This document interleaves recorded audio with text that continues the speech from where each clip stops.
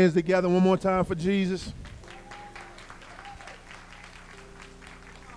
Take your Bibles and go with me to Luke chapter 6. Luke chapter 6.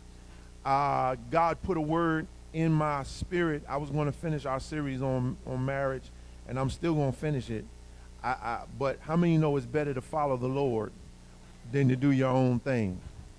Amen. I could teach on it, but life seems to come when we follow and are obedient to the Lord. Again, our church is a church. We do read the New King James, but we also read the NLT.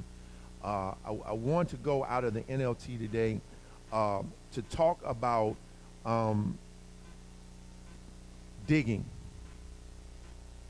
I want to talk about digging to a foundation, or digging a foundation. That's what I want to talk about. Or the parable in the Bible, it would be called the parable of the two builders, but I want to talk about digging. We have to remember that being saved is not just coming to church. It's a life and it's a lifestyle. And because it is a life and a lifestyle, we have to be mindful that God wants to use your life to get glory. Glory is the reflection of God in our lives. And because of that, that is something we got to always remember, that just like God wants to use our lives for his glory, so does the devil. Just because you get saved, the devil doesn't stop messing with you. If anything, the devil's going to try to do everything he can to minimize and turn your glory down for God and turn it up for him. That's why he comes at you.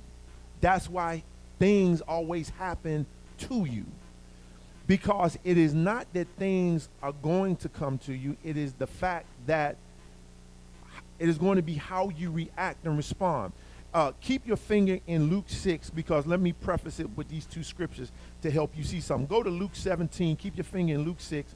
Go to Luke 17, and we're going to go look at these scriptures, and then we are going to pray, and then we're going to get into the word this morning. Amen. Look at Luke chapter 17, verse number 1. Whichever version you have it, make sure you bracket this, put stars around this. Make sure you put this in your Bible and meditate and understand this. Look at what it says. One day, Jesus said to his disciples, there will always be temptations to sin. But what sorrow awaits the person who does the tempting? See that? You watch this. I'm going to read it again. There will sometimes be temptations. Four of y'all got it. Let me see if I can get everybody to them. There will sometimes be temptation. There will what? There will what? Be what? To do what?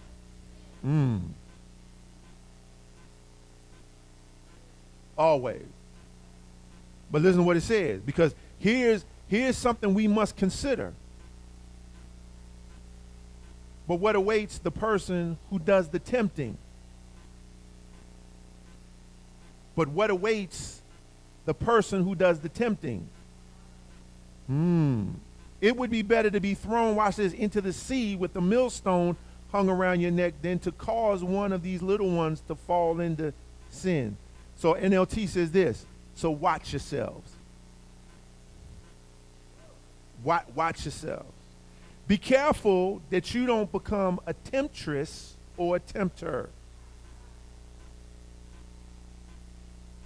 The Bible says it would be better for you to hang a rock around your neck and fall into the sea. Okay, stay in Luke 6. Now go over to Matthew chapter 18, verse 7. I mean, I could preach just on that, but I don't want to preach this thing that God put in my spirit. Matthew 18, I want you to see it in Matthew's gospel, because there's there too. Matthew chapter 18, verse number 7. Now listen to what this says. Now this is interesting. Stay in Luke 6, and we're going to pray, and then we're going to get into the Bible. So you got to be careful now. Watch yourselves, because you're going to always be tempted to sin. But just because you tempted don't mean you have to I got to say this. And just because you think it doesn't mean you've sinned. Thoughts will always fly around your head like birds. But that doesn't mean you have to do it, or that doesn't mean that you sin just because you thought it. Remember, the Bible says you have to repent for every idle word and every idle deed. Thoughts come, the devil thoughts are going to always be there, but you have to monitor your thoughts and your words and your actions. That's what you get judged on. That's why the Bible says death and life are in the power of the tongue. See, that's why you got to think. My wife has helped me a lot. You got to think before you speak. Because once you say it, you can't take it back. And you know the old saying, if you ain't got nothing good to say, just don't say nothing. Matthew chapter 18, verse number 7. What sorrow awaits the world, watch this, because it tempts people to sin. Temptations are inevitable, but what sorrow awaits the person who does the tempting. So if your hand or foot causes you to sin, cut it off and throw it away. It's better to enter eternal life with only one hand or one foot than to be thrown into eternal fire with both your hands and feet. And if your eye causes you to sin, gouge it out and throw it away. It's better to enter eternal life with only one eye than to have two eyes and to be thrown into the fire with hell. Beware that you do not look down on any of these little ones, for I tell you that in heaven their angels are always in the presence of my heavenly Father. Now let me clarify this, because you got crazy folk in church. This is figurative, y'all. This is not literal. Don't go cut your hand and feet off. Don't go cut it off. Don't gouge your eye out. What it's saying is whatever is causing you to sin, get it out your life. HBO, Stars, Sin to the Max, Cinemax. If you know you can't go watch 50 Shades of Grey, you single, and you go see 50 Shades of Grey, and you sitting there fanning yourself when them sex scenes, don't get out. If you around folk, there's always, you got a girlfriend or a friend that's always telling you about their little exploits. Girl, I put chocolate and whipped cream, and I'll see you tomorrow. Hello, you got a sister, cousin, or aunt. No, you know I'm telling you the truth. There's people in your life that are tempting you, that are sowing seeds into you that can cause, you need to cut them off. Hello? If somebody in your life is always making you mad, then you need to get rid of that person for a while till you can check yourself. But if they get you to the point where you start cussing, you ever get around some people and then all of a sudden you understand at the end of the day when you with them, you cussing. You're like, where in the world did this come from? Hello? If you got a girlfriend and every time you come over her house, she wearing short shorts and no bra, bye. Cut it off. Oh, why y'all get all quiet? If you with around a dude and he's all the time, you come around, his shirt all the way buttoned down, he's smelling all good, and you finding yourself drawing closer and closer. The closer I get to you, the more you make me sin. Cut him off. Because you on your way to fall. Hello? Lord, we bless you and we thank you today. We give you the glory, honor, and the praise for what you have done and what you're doing. God, we thank you and we bless you right now. Help us, Lord, as we expound and enter into and get into the word of God. I decrease that you may increase. That is you that's seen and not me. So, Father, help us and we thank you. Now, God, no matter how anointed I am to preach the word of God, teach the word of God, anoint the hearers to receive word that is able to be engrafted to save their soul. Lord, I thank you and I bless you right now for this moment and this time. In Jesus' name, amen. I'm gonna say this, and I'm going to use yesterday's funeral as a launch pad to understand something. That Sister Williams' son grew up in church. But then one moment, one one incident, and he was in a situation where somebody pushed him, and he snapped and forgot who he was, and it cost him his life. And I say that with all respect, but number one, all of us need to understand there are and there can be something that'll push you to the point where you could kill somebody. You ask any mother, somebody mess with their child, they're going to forget Jesus, and they're going. Parents have died trying to save their child from drowning. See? So let's not be naive and think that we're invincible from something happening to our life that could cost us or cause us to forget that we're believers. Let's not be stupid. Let's not be stupid. One, if you're not honest with yourself about where you are and what you're going through and what's up with you right now, you'll be surprised what you'll do. You'll sleep with somebody. You'll cut somebody. You'll cuss somebody out. You'll have road rage just like that. It's that quick. So we've got to always be honest. Matter of fact, let's read the scripture. I'm going to show you scripture that we've got to always understand. And this is one of the things that motivates me as a teacher, because a lot of people have to be taught the word, and we need to be taught right so that we understand what we're in. You are always in a fight. You're always in a fight. And the fight, again, is to get you to forget that you God's child. All right? So because of that, that's why you have to stay in the word. That's why you have to keep your mind in the word. But not only must you stay in the word, you must also be a doer of the word. That's why today's message talking about digging, that's why I want to put the onus on digging, because we see the parable of these two builders. There's some incredible parallels that we want to look at. So let's read it. Luke chapter 6, verse 46. So why do you keep calling me Lord, Lord, when you don't do what I say? I will show you what it's like when someone comes to me, listens to my teaching, and then follows it. It is like a person building a house who digs deep and lays the foundation on solid rock.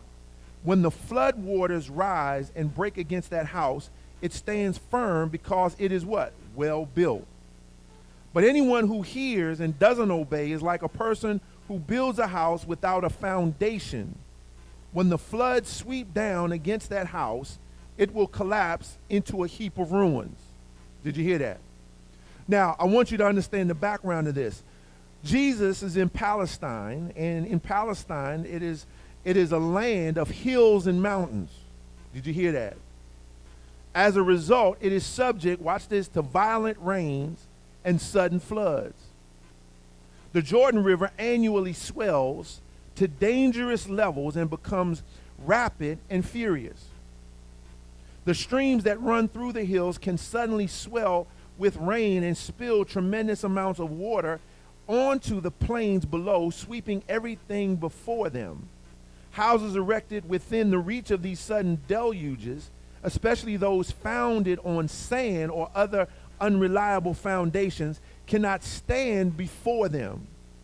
The rising streams shake a house to its foundation and erodes away its base until it falls. Rocks are common there, however, so it is hard to find a solid foundation. It's hard to find a solid foundation. The foundation we know is Christ. But understand this, both of these people are building houses. Understand that. Both of them are building houses. Now, here's the thing you got to remember about this about this story. Apparently, they both are familiar with where they're building their house. Both of them know that floods come. Now watch this. Here's a sidebar. Here's an amendment. Be careful when you ask for blessings, because if you're not rooted right, it could destroy you.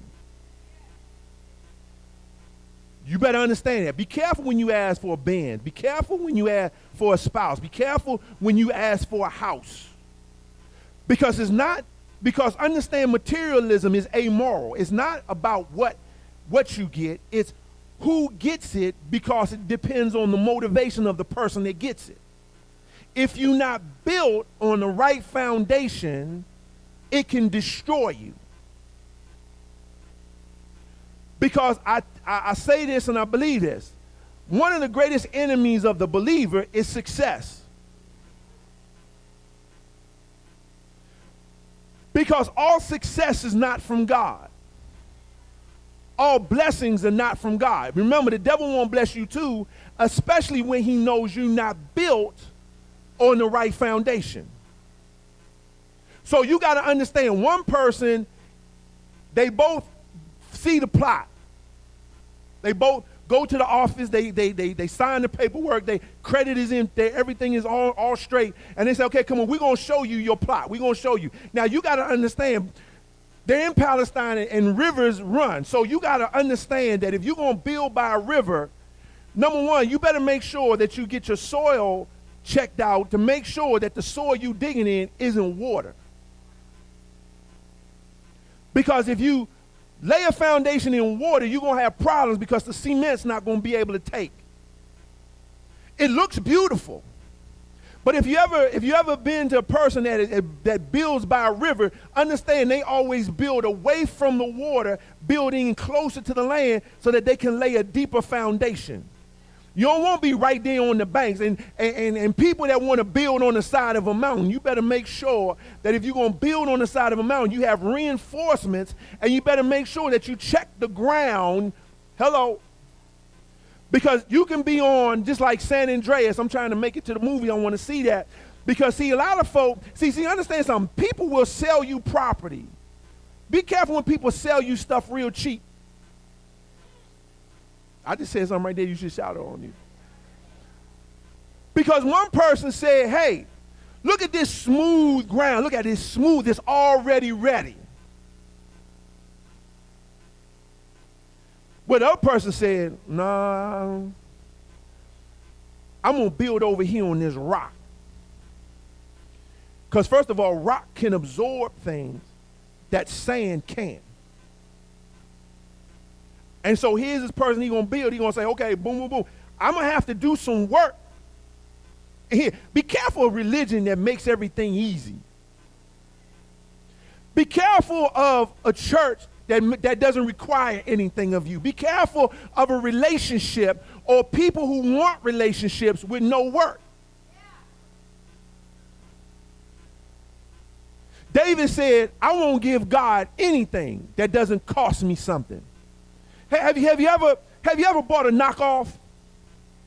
Ladies, you ever bought a knockoff Coach or knockoff Louis Vuitton and then seen the real thing? Some of y'all making that kind of money. Cool. Your tires should be real good. Amen. Praise God. Have you ever bought a knockoff? It's something in the weight. There's something in the inside on how it's designed. It says Louis Vuitton on the outside, but on the inside, it's less than Louis. You might get Louis, but you ain't getting no Vuitton. You understand? Because, yeah, like one day I rented for the church, I rented a Dodge Chrysler 300. Looked like a Bentley. You get lots of look driving a 300 because it looked like a Bentley. But then one day I got in a Bentley. I was at the auto show.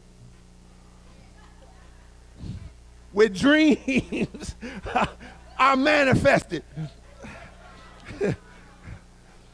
And I got in. That's when you used to get in it. And it's something about the leather seats that just hug your body. It's something about the carpet on the floor. It's something about the smell. It's a little bit different than a Dodge 300.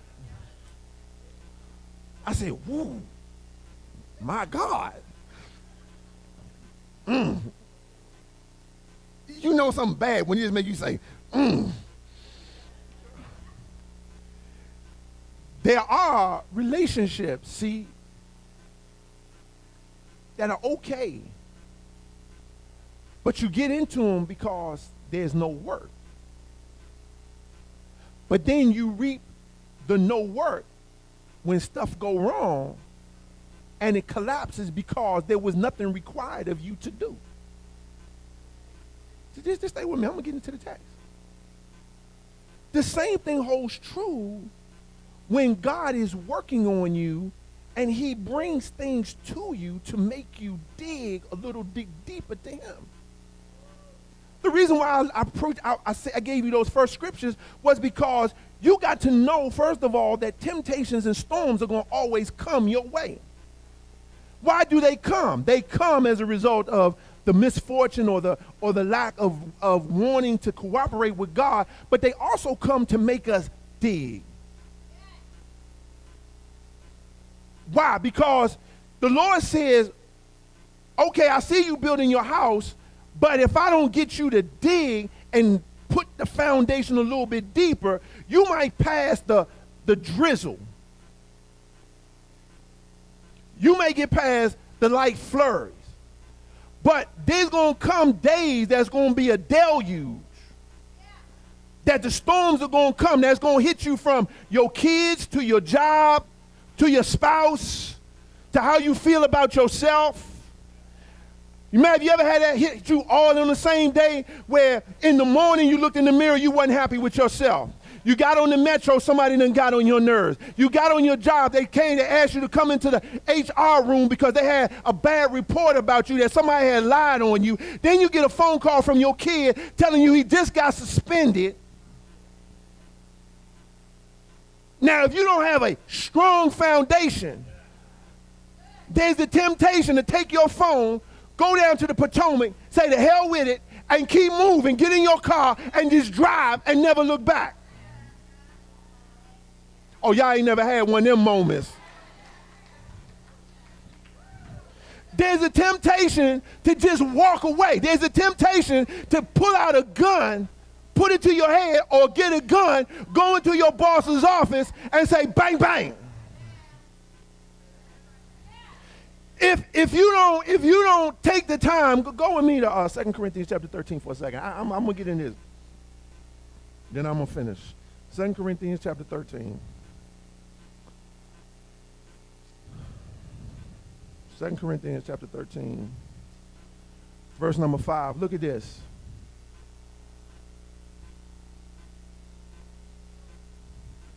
When you there, say amen.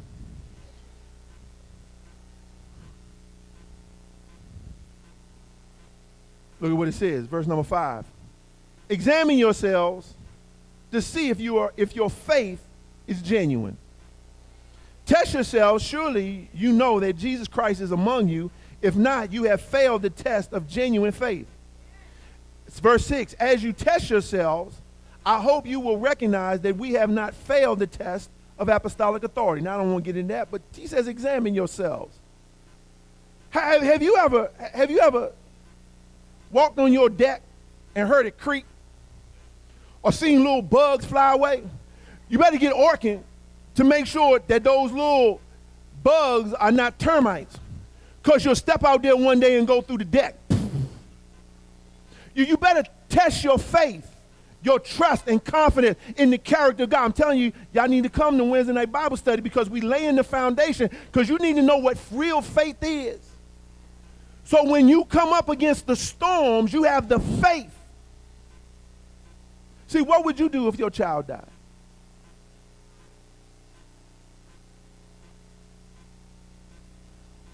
How do you respond when they tell you you got breast cancer, colon cancer? How do you respond? You need to talk to some of these folk and he got some real good testimonies. Ask Ganella. Ganella lost her son. Katima is a cancer survivor. Don is a cancer survivor. You ask them. Why? What keeps them? Somewhere there was enough faith to withstand that level. See, examine yourselves to see whether you are in the faith, because it's easy to come to church and look like the church, but we don't know if you really the church until some stuff hits you.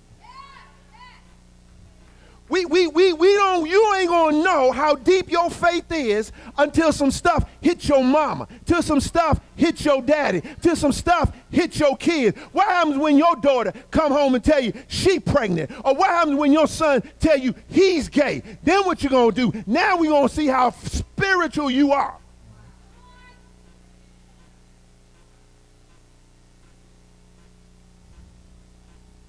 What you gonna do? What you gonna do when you find out that your fiance, your boyfriend came home and all of a sudden you examine yourself, you got crabs? What you gonna do then? Give you an STD. What you gonna do then? Guarantee you, a lot of folk just don't show up. Stop coming to church. They shame, they embarrassed. Because they knew what they was doing was wrong. But see, sometimes you better watch out because trouble will find you. Trouble will find you. What you gonna do when all of a sudden one day your husband say, I'm not coming home. I'm leaving. Now some of y'all be like, thank God, I'm glad you have left. I've been wanting you to leave for a long time. You know, I'm glad you're not coming. That was the plan, get you out of here. But I'm talking about when you love the man that you love, the one you with. Hello, somebody, you love the one you with. Mm-hmm.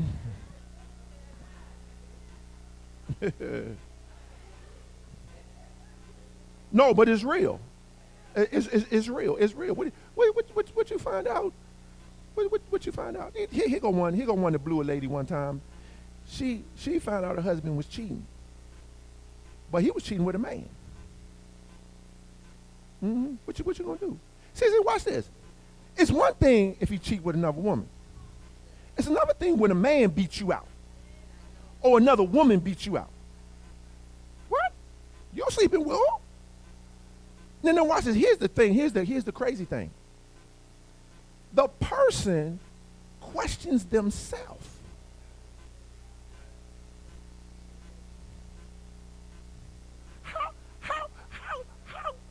How did I lose out to a man? I know my stuff good. How in the world did I lose out to a man? I could lose out to another woman, but to a man? Okay. Ain't that a trip? Ain't that a trip, Kay? Ain't that Paul? He just sitting there, man, he's deep. I didn't think he was like that. Go back to the storm. Go back to Luke 46. Come on. Come on. Keep your mind out the gutter. Come on. See, look at y'all. Somebody getting ready to go to Victoria's Secret today. Watch, I'm trying to tell you. Look at here. You better not never.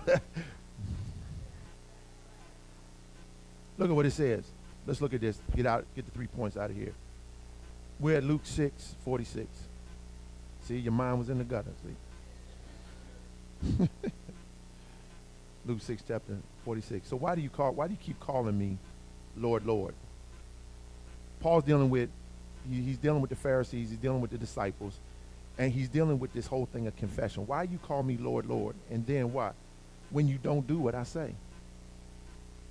Now watch this. Let me help you, because this lordship thing is hard, because you can be saved, but you got to make him Lord. You got to make him Lord. You just can't be saved. Now watch this. He's not just Lord of some things. He got to be Lord of all, or he's not Lord at all. That means how you think, your attitudes, your will, everything has got to come under the rulership of Jesus. Hello? Everything has got to come. Everything. That's why I said in Corinthians, 2 Corinthians 13, examine yourself to see if you're in your faith. Does your thought life come under the lordship of Christ? Does your emotions come under the lordship? Doesn't mean that you're going to be perfect all the time, but come on. Most of the time, does the internal mechanism that's you come under the lordship of him? It's a thought moment. Because most of us come to church in our body, but our emotions aren't yielded to him. Our attitudes are not yielded to him. Come on. Our mouth is not yielded to him. Hello. See, he's either Lord of all or he's not Lord at all. And that's the struggle of who is running your life. Now watch this. Watch this. Watch this. Go to Colossians chapter 2 for a minute. I want to deal with this thing for lordship because folks, especially black people, we got problems with lordship. White people do too, but you know, our whole thing is we always go back to slavery.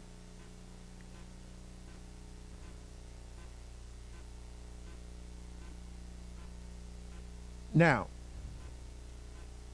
Colossians chapter 2, verse number 10. When you're there, say amen. I'm going to take a minute. I want to deal with this. Colossians chapter 2. So you also are complete through your union with what?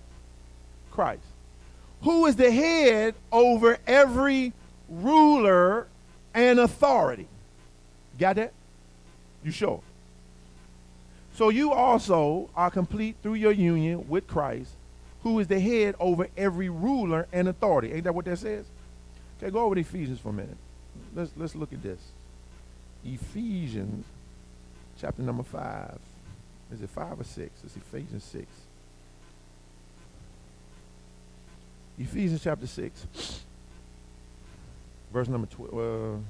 Let's go back here and deal with Patrice. She did with the whole arm of God. She did a great job. She did a great job. Let me see. Verse number 10, Ephesians 6:10. A final word: be strong in the Lord and in his mighty power. Put on all God's armor so that you will be able to stand firm against all the strategies of the devil, which I thought is a phenomenal piece of understanding. So there's a strategy against you. Okay, there's a strategy against you. And he says you got to put on the full armor so you know how to stand against the Bible says wiles, but NLT says strategies of the devil. So there's a strategy against you. Now it's okay. For we fight not against what? Flesh and blood enemies. So therefore people are not your enemies. But against, watch this, evil rulers. Didn't we just read that he was the head? And authorities. Ain't that what we just read? He's the head of. He's the head of.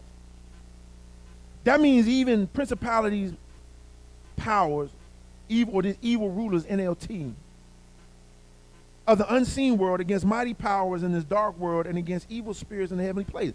That means that they are subject to him. So watch this. I'm going to put some things to rest. So now if you're fighting with devils, your fight emanates from your disobedience to his lordship. Because they can't mess with you if you're in line with him. They can only mess with you because you out of line with him. That's why everything around you could be going crazy, but you in the center of where he is, they can't mess with you. So they may come at you, but they're like, oh, we can't mess with her because she's following the Lord.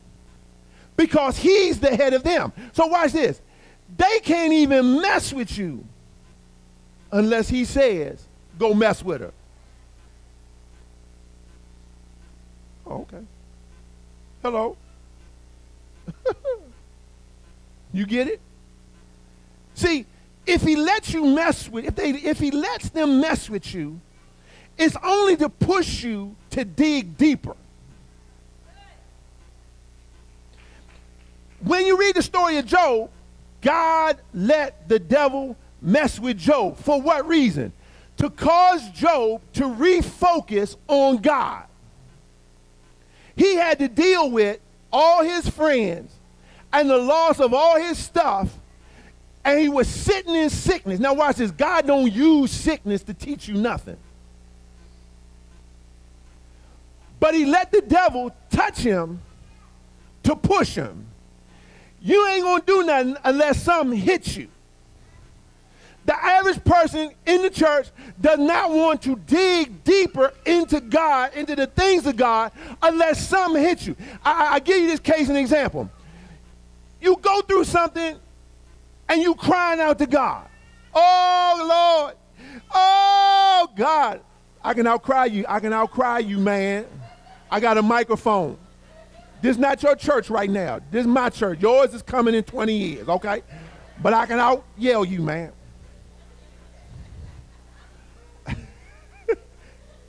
He just preaching. That's all. That's all right. It's all right. It's all right. But I can out-preach any baby. That's why I don't worry about it. So you going through stuff in your marriage. You going through stuff on your job. You going through this and you going through that. And you crying out to God. And then all of a sudden, Canell and them say, we're going to have prayer time. And you go and you pray. Oh, Lord, help me. Oh, Lord, can't you see what I'm going through? And then you on your way home and God says, okay, let's talk. Okay, God, I'm glad you answered the phone. I'm glad you answered the bat phone. Now, Lord, you know, Lord, you know, my marriage, my husband, my spouse, he's just dripping out, and he's just doing this on my job. Lord, they just get on my, and Lord said, say, you remember I asked you 3 months ago? I had asked you to go and minister to this person over here. But Lord, don't you see, I ain't worried about that. That is a result, daughter, son, of when I asked you to go over here. Ain't it funny how you go to God in the midst of your problem? He don't never talk to you about your problem. He talks to you and talks to us about our disobedience and what we didn't do that's leading to this problem right here. He said, this is a direct result of your disobedience over here. I asked you and I told you, all of a sudden your money get funny. All of a sudden stuff start acting funny. All of a sudden now you have all these problems. And you go and you ask God, and God said, but I asked you to sow that seed over here and you wouldn't do it. So I let your own fruit deal with you.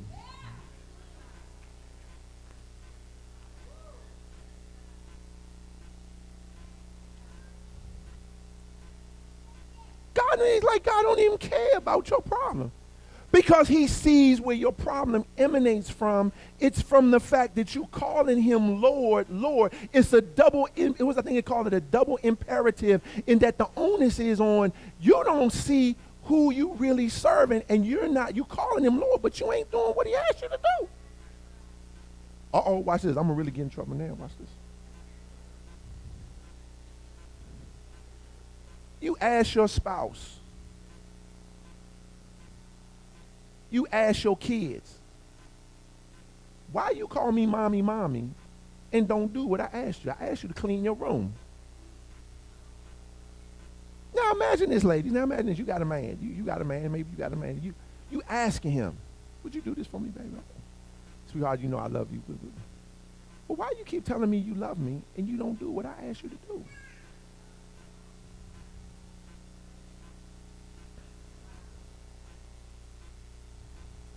You in a relationship and ask a person. You ask now, you married. You ain't supposed people that are married. You know, as long as you be married, you know this is routine. You know, my wife is like, I'm not one of your buddies. So stop treating me like one of your buddies. Mm-hmm. And then in the argument, this comes out. Why do you keep doing what I asked you to do? Do you understand I'm not one of your buddies?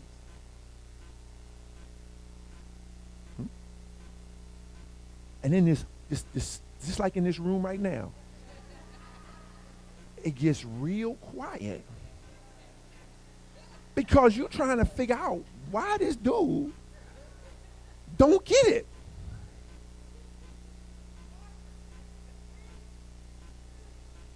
But now let's flip it on the women. Why you keep calling me your husband, but you keep complaining over everything? See, it goes both ways. If you love somebody, I mean love them, they're going to ask you to do some things, but it takes a minute to get through. Now, I would say this. I would say this because I've been in singles ministry, marriage ministry. I think personally, I'm not saying this is God, this is scientific or anything. I think it takes men a little bit longer to get out of the single mindset than it does a woman. So it may take a man about 5-6 years Somebody said 10. That might not be a bad number. Before they actually get it. I'm letting my wife, next women's thing, she can deal with that. She can come up and say something now if she wants to. But I know I put her through hell for at least 6, 7 years. It might make you want to stay single. I don't know. But see, something about love. So here's Jesus, right? Okay, so I gave you that picture to tell you this. So this is for all of us, because all of us, don't think that you innocent neither, ladies. Because sometimes you thinking the marriage or the relationship is somewhere that it's not. Therefore, your expectations are unrealistic because you're not dealing with the now. Brothers, get your passing offering right there, because I just helped you out. Get your passing offering right there. Okay, watch this. Watch this. Watch this. So here's God, and he says to both of these people, why call me Lord, Lord, and do not what I say? Why is it? Because in Matthew, watch this. Oh, thank you very much. I appreciate that, Garrett. Praise the Lord, man. That's my man right there. I go get me a Happy Meal right after service. Amen. Thank you. Amen. Praise the Lord. Thank you. Thank you. See, now watch this. Watch this. So watch this. So he says, so here's God. Now, Matthew 7, he says, many of you have cast out demons in my name, prophesied in my name. Now, he's talking to believers. Because unbelievers don't prophesy, they don't cast out demons. See, because now he's talking to the church. See, you doing all this stuff, but you don't know me.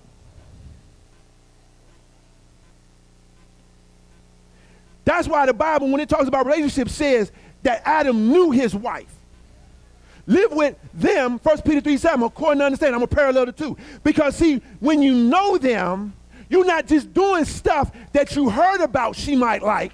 You know her enough to do what she like. You buy her roses and she allergic to roses. Because you done read Steve Harvey book and read her. See, but you don't know her.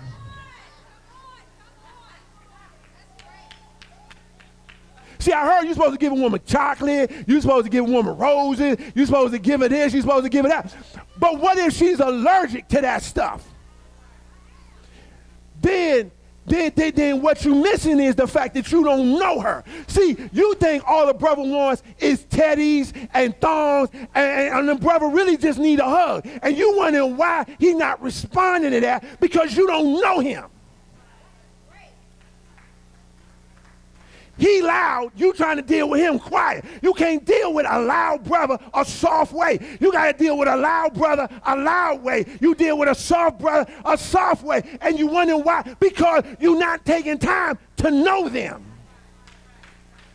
Because Jesus says at the end, I never knew you. Matthew 7, you worker of iniquity, you worker of lawless. I don't know you. You never took time to open this book and get to know me. So why are you calling me Lord, Lord, and do not what I say? You prophesying off of what you saw. You moving in a word of wisdom because of what you saw. But when I told you to stop, you didn't know how to stop because you don't know me.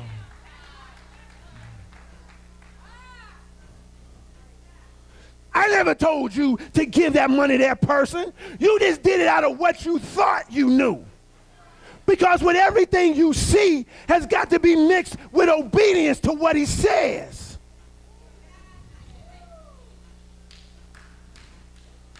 There was one time, there's no lie. Was I in Rochester? I was in New York. And the altar's full. So I go into prophet mode. And I heard the Holy Spirit say, I ain't asked you to do that. I lay head on one person, boom, they go out. My motor gets a and I'm going knocking people out. Boom, boom, boom, boom, boom, boom, boom, boom. So afterwards, God said, I ain't asked you to do all that. He said, Peyton, the only person I gave you permission was that one person over there. Everything else was you.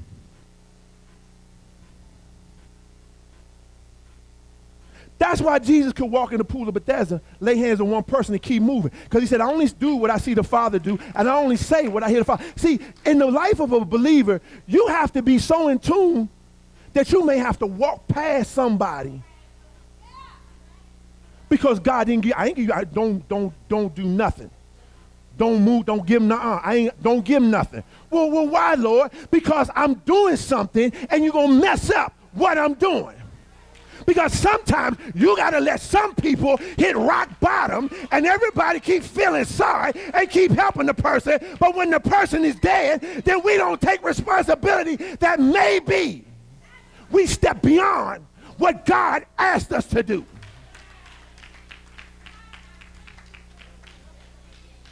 Don't call me Lord and don't do what I do, what I tell you to do. Don't do it, don't do it, don't do it. Because, see, and that's hard for people to grasp because, after all, aren't you a Christian? Aren't you a Christian? That's why when you get with people, you better pray. Lord, what are we supposed to do? Because we think just because we get a whole bunch of money, we're supposed to do everything. No, we better pray. God, what we going to do with this money? Give us wisdom. Give us an understanding of what we're supposed to do. Why? Because I don't want to just do anything because it's not about us. It's about him. And if people see him, I don't care. Well, you had all that money. You got all that money. And what did you do? You didn't do anything with it. No, we did something with it. Don't worry about what we did with it. We prayed and got the mind of God. See, watch this. We were talking to somebody and I was telling them, pastoring for me is not hard because I'm doing what I'm supposed to be doing. So this is not hard to me. But it could be hard to somebody who doesn't know him and being called to this. See, remember I told you I was going to do the whole thing on the family and on sex and all that. I told you I was going to do that, right? About 2 weeks ago, the Lord said, I don't want you to do this. And what I found out was 2 weeks ago when the Holy Spirit showed up, it's Pentecost Sunday. I didn't even know it was Pentecost Sunday. But I heard his voice. The following week, I did the same thing, and the Holy Ghost showed up. The third week was her week. Now, watch this. My flesh said, well, you know you're going to have a lot of visitors here. Don't you think you might want to sit Patrice down, and you go ahead and preach? I said, no. I said, that's what's supposed to happen. That's what's going to happen. I said, if they won't come to this church, they're going to come because the Holy Ghost wants them to come, and the Holy Ghost showed up because she was where she was supposed to be. See, you got to learn how to hear his voice. So you get him and not yourself. It's easy to get me, and I can get the drumming and the keyboard player, turn this up, and we can be, jumping out, doing flip. But is that God or is that our flesh? I don't want flesh. I've seen flesh on parade. I want the Holy Spirit. Let me give you these let me give you these points, and then we get down here. Number one. Obedience to Christ is not optional because it is the very foundation of the Christian life. Better write it down. Obedience to Christ is not optional because it is the very foundation of the Christian life. Your life has got to be based on obedience. See, watch this. I wish they were here. You know, some people live their whole life by their emotions. I don't like you, so I don't want to deal with you.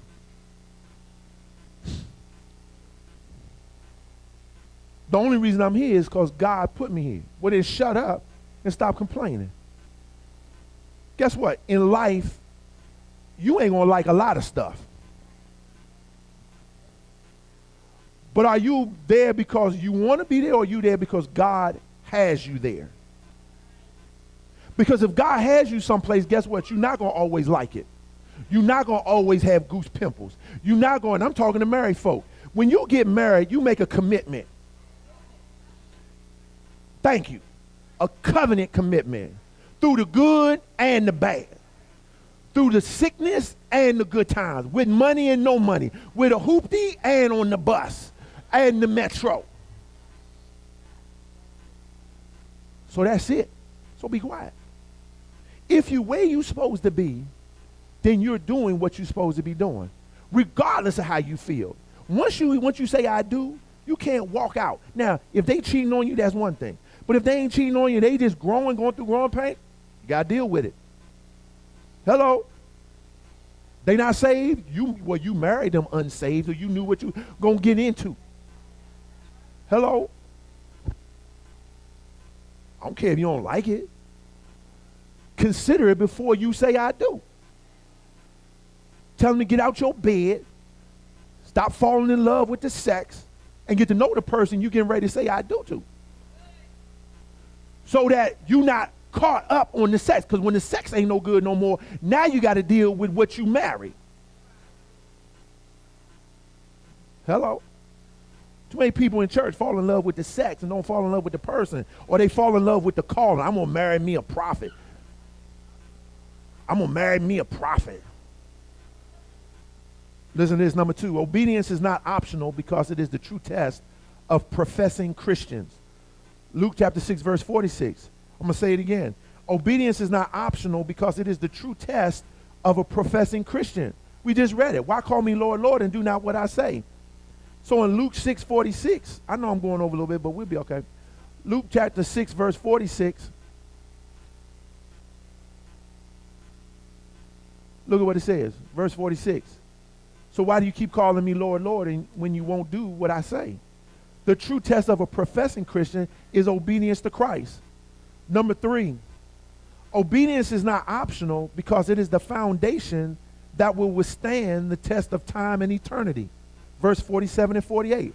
I will show you what it's like when someone comes to me, listens to my teaching, and then follows it. Verse 48. It is like a person building a house who digs deep and lays the foundation on solid rock. When the floodwaters rise and break against that house, it stands firm because it is well built. See, don't ever do anything out of chaos. Meaning, don't make life-changing decisions when you just been hurt or you mad. Don't do it. Because when everything calms down, you got to live with that decision. You better wait till everything calms down. And don't ever make a major decision while you're running from God. Don't make a life-changing decision while you're running from God. You better wait till you settle some things with God first. Get that straight. Do what you got to do. Go stay at home for a year and pray. Well, that's kind of dangerous. You tell them, I'm telling you right. Because don't make no decisions and you running from God. Because the very decision you make is going to come back and bite you when you come to your senses. Yeah. I've talked to many people who have gotten married while they was running from God, woke up to the Lord, and realized I married the wrong person. Now what you going to do? Did they do anything to you? No. You called to be a missionary. You get married while you run. One day you wake up, I'm supposed to be a missionary. Your husband like, I ain't called to be no missionary. I ain't going to no Africa. I ain't going to Yugoslavia. I ain't going nowhere. Sit here and watch TV, watch the Warriors and Cavaliers play. That's what all I'm going to do. The only place you going to go is Olive Garden when we go to dinner tonight. That's the only place you going.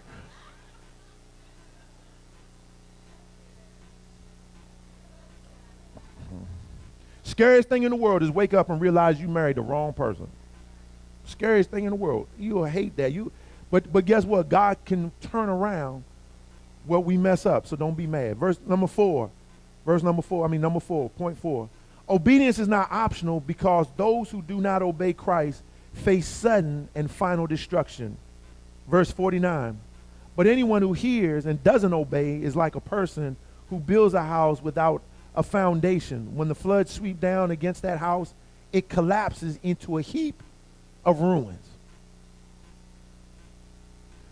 But you know what I love in all of this? Becomes a heap of ruins. You know what I love about this? Even when we screw up, Jesus still puts us back together. That's what I love about Jesus. God has taken people who've been purposely disobedient and blessed their lives despite and got them back on the right foundation. That's what I love about Jesus. I don't care about no other religion, about nothing else. Because what I love about Jesus is even when we screw up to the point where everything is a mess, marriage a mess, kids a mess, God can take what the devil meant for evil and still turn it around.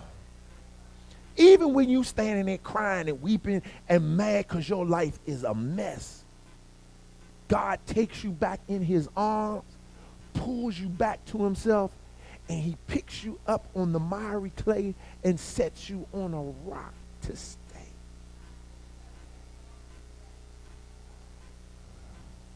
I rap a little bit. I just don't know my MC name. I can't tell you. Then you'll be down the 930 Club. Come check me out. I got some underground tapes coming out. Y'all couldn't deal with that because I'm spitting fire. See, he takes you off a miry clay and sets you on a rock to stay. But see, here's why it's hard to get to that place. Number one, we allow shame and pride to stop us from allowing God to put us back on the rock. I'm ashamed of what I did. I'm embarrassed. Then your pride kicks in. Well, it's them church people. If them church people hadn't hurt me, if the church hadn't done this, church hadn't done that, church. When you start blaming other people for what's obviously your fault, that's your pride. That's your pride. Drop your pride. Hey, look, I messed up, God. I made bad decisions. I just did the wrong thing. I lost my temper. I lost my cool. I didn't build my house right. I didn't start with Jesus.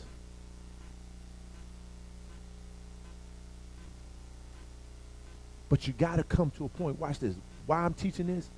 Because this is the church needs to tell people this before it's too late. Before it's too late. You don't want to get to the end, die, staring God in the face. See, I'm telling you right now, you know you're in trouble when you get on that other side and you looking at God. It's over. If you die and get on the other side and see Jesus, you be like, whew. At least I'm gonna be saved. But I'm gonna talk about the crowns. You want a crown. Proof that you digging is the fact that you're gonna get a crown. But I'm gonna talk about the crowns later. The proof that you digging deep is the crown you get. There are 5 to 7 crowns that the believer can receive. But you got to know the crowns. You got to know what you got to do to get those crowns. So when I get there, I don't want to just get there. That's why I say the difference between the person that builds on the sand, I would call that person average. They just happy to come to church. They just happy to just give $1 offering. They just happy just to be here. But the digger is the person that's trying to find out what their mission is. They're trying to find out where they fit in. They're trying to love people. They're trying to share the gospel with people. They're trying to grow in their giving. They're trying to grow in their knowledge of the word. They're digging. They're trying to get a little bit deeper with God. They're asking questions. The average person ain't got no questions, don't care, don't want to care, just want to come, excite me, encourage me, and then go out the door. But the digger wants to stand around because the digger has started cutting off people who are doing them wrong, have cut off people who are messing them up, have started letting go of people and situations, have started turning situations, and they don't have nobody, so they stay after and trying to meet people. They're staying after to try to build. They go to fellowships. They do things. Even if they got kids, they bring in their kids in the hope that somebody's going to help them with their baby. See, they digging. They're tired of sitting in the house by themselves. They're tired of just not doing anything because the Holy Ghost is stirring them. So they start trying to tap into that to try to find out where they can get in the river and start flowing. But what you got to understand, at the end of that is a crown. I don't want to get to heaven and not have a crown. I want to be able to put my crown at the feet of Jesus. There's a crown for pastors. There's a crown for martyrs. There's a crown for those that win souls. There's a crown for those who try to be saved. I don't want to just get there and not have nothing. You ever been in a room and everybody is getting congratulated on something? You know, third grade, usually third through sixth grade, they got all these best student of the year, best this, best that. I remember I was in the third grade. I was a pretty good student up to sixth grade. And my teacher told me, Peyton, you're going to get a certificate because you're the most outstanding student for third grade. You know how good that felt? They had a whole ceremony, and for every class, they got the best student. And they call your name, Peyton Gray, straight A student. Ha ha, got up there, big smile, mom and them. Everybody taking pictures. Yeah, I got this thing right here, third grade. I'm doing pretty good. Imagine getting to heaven and people calling you. Leonard Stewart, come up. Lord, boom, you lay it down the feet. And you go off. Patrice, come. Lord, drop.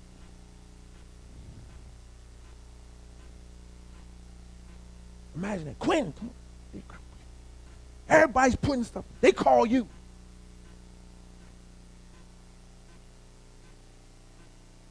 You saved. But how would you feel? You don't watch millions of people putting crowns in, and you get up there and you ain't got nothing to give. Because you would rather on earth be average. And you're going to see a lot of average Christians. And they're going to be in heaven happy that they got in, but sad because they didn't have nothing to give.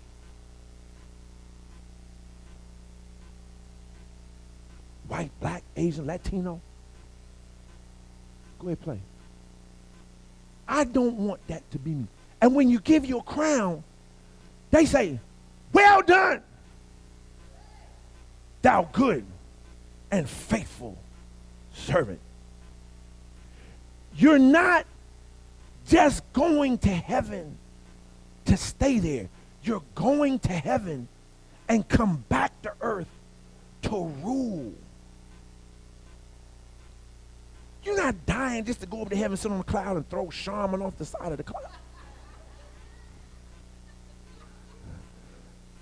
Jamia tell you, when I used to have youth group, I used to say, y'all, knowing y'all want to sit on the side of heaven and pee over the side of the cloud. Did it hit somebody? No. You're learning down here how to work for eternity with him as your boss. And all this is saying is, you can dig or you can just build it on sand. But the storms are going to come. And when the storms come, and he does it to let you see how your house is built, and it starts crashing, will you wake up then and say, I got to rebuild my house?